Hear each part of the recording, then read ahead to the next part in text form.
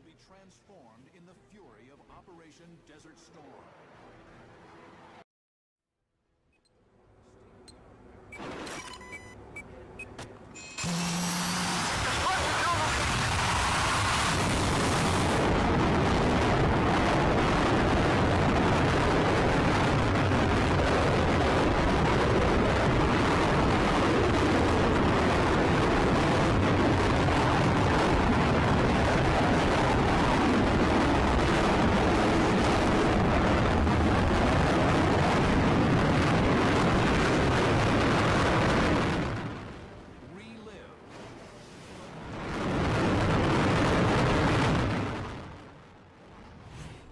January 17, 1991. In the early morning hours, an EF-111A Raven penetrates enemy airspace above western Iraq. Operation Desert Storm has kicked off. The air war is about to go hot. Captain Jim Denton maneuvers the Raven through the inky blackness, just 1,000 feet above the desert. The F-111 is really a Cadillac of low-flying airplanes. It was designed specifically to fly very stable at very high speeds and down low. In the right seat next to Denton is Captain Brent Brandon. While Denton pilots the Raven, Brandon's job is to blind Iraqi radar emitters with the big jet's powerful jamming gear. So we're like the blocking fullback that goes through the line and shuts down radars so that the guys carrying the bombs can come in behind us, pop up, and then deliver the ordnance. Denton and Brandon are at the tip of the spear, with a large strike force in tow, targeting missile sites between a pair of Iraqi airfields. If they succeed, Denton and Brandon will carve an electronic swath through which F-15E Strike Eagles will safely pass to put laser-guided bombs on target. F-15C fighters fly top cover at 30,000 feet, added protection in case any American planes are jumped by the enemy. So we're embedded with 22 fire eaters out there going to take names and kick ass. In the cockpit of the Raven, electronic warfare officer Brent Brandon goes to work. Well, it gave us 10 high-powered jammers, and those jammers are like flashlights, and when the radar tries to pick up the good guys, we blind them with this radar in the bomb bay. The ALQ-99 computerized jammer instantly zeroes in on the radar frequency. Brandon releases megawatts of radiated energy. You know, hair comes up on the back of your neck, and the jet starts to crackle with all this electronic energy, and it literally feels electric. The Iraqi radars are blinded. The Strike Eagles are cleared hot and begin hitting their targets. We're between the two largest airfields at 5,000 feet. We are in the front row seat in Desert Storm. Their anti-aircraft radars gone, the Iraqis desperately scramble jets against the intruders. About 2 minutes later, 2 caps are airborne for the Iraqis. One of them comes out of the H-2 airport, one of them comes out of the vicinity of Baghdad. The crew gets an unfriendly hit on their radar acquisition warning system. An Iraqi Mirage F-1 rolls in from above and behind the EF-111. Denton and Brandon are in serious trouble. The Raven was never meant to dogfight.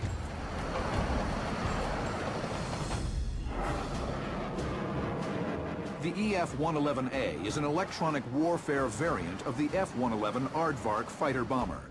Nicknamed Sparkvark, all armament was removed to make way for the radome on the underside of the fuselage that housed transmitter antennas, and the pod on the vertical stabilizer that housed receiving antennas. The Dassault Mirage F-1 is a French-built single-seat air superiority fighter. The Iraqis had over 100 F-1s in their arsenal, and they used them with great success in the Iran-Iraq War. In a dogfight, the Mirage has every advantage. It has a faster rate of climb, far greater agility, and is heavily armed with 30mm cannon and air-to-air missiles. The Raven is completely unarmed. The Mirage closes in from 5 o'clock high on its helpless prey. Jim Denton will have to survive by his wits. I felt based on our training we could beat it, just straight up, and get away from it. And that was our primary job, to get away from it, get our jammers back on, and get back to work.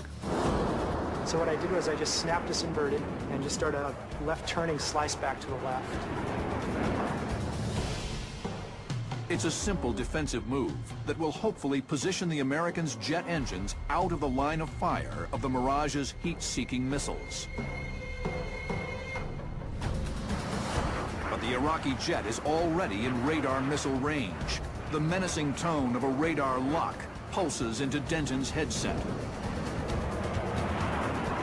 Looking over his right shoulder, Brandon spots the missile flash.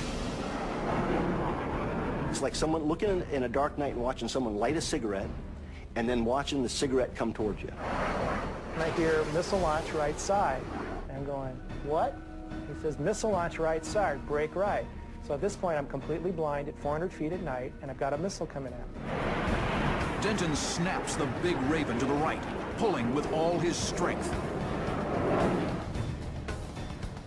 By braking sharply into the threat, Denton is attempting to overwhelm the missile's electronic circuitry. It's a highly dangerous maneuver. You're basically doing a high rolling, high G turn, down low. Denton and Brandon take 5 Gs of abuse, the maximum their aircraft can sustain. You can have soft G or you can have hard G, and this was some hard G. Brandon pumps out chaff. Strips of aluminum meant to confuse the warhead. The tactic works. The missile streaks past the Raven and disappears into the night. But the Mirage is still on the Raven's 6 and not about to give up. Luckily, the cavalry arrives. An F-15C, piloted by Robert Grader, is on a cap mission high above the dogfight. Grader has already bagged one F-1 tonight and quickly locks the second Mirage up, preparing for a long-range Sparrow missile shot. Grader is here. The Mirage is here, behind Denton and Brandon's Raven. The Iraqi pilot, already target fixated on the Raven, now has to deal with the piercing shriek of Grader's missile lock in his headset. He momentarily loses his situational awareness. A fatal mistake at 400 feet. In a sudden, brilliant flash of light, the Mirage slams into the ground.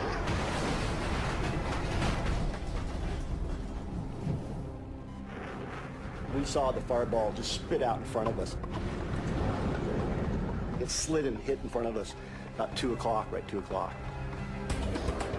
Grader, the F-15 pilot, is credited with the victory. But Denton and Brandon are awarded the Distinguished Flying Cross for their role in the maneuvering kill. The Mirage F-1 was more than a match for an unarmed F-111. But when they came down to play in our environment, they paid the cost on it. The mission on the morning of the 17th is a complete success. The 671 combat sorties that night are the first combat test of a bold new strategy in aerial warfare.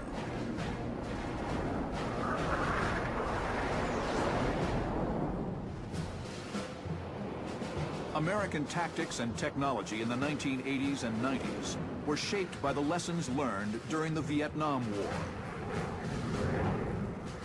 The previous generation of fighter pilots had not been trained in air combat maneuvering.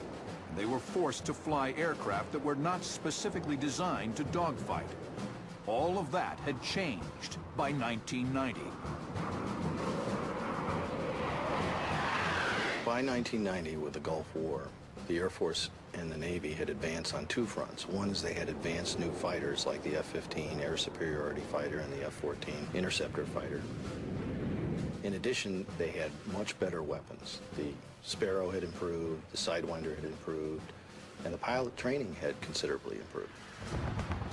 When Saddam Hussein seized Kuwait on August 2nd, 1990, and the drums of war began to beat, American air power faced its greatest threat in decades.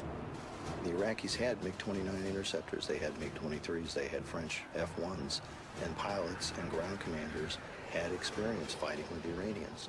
Thus, the U.S. really organized in a way to create an overkill situation where we had to use all of our assets against a prepared adversary.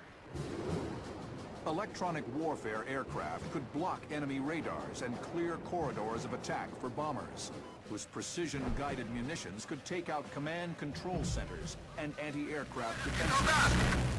AWACS could monitor the situation, calling out any airborne enemy aircraft to American fighters who could take them on. Tankers could feed the beast, keeping the entire war machine flying for hours on end. Such combined force was championed by Air Force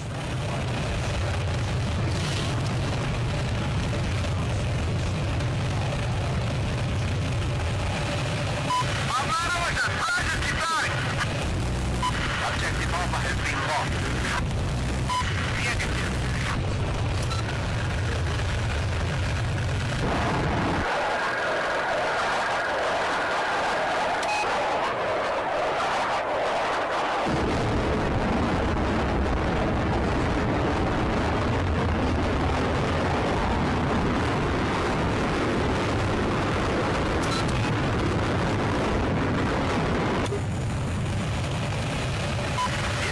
Objective Alpha is now under control.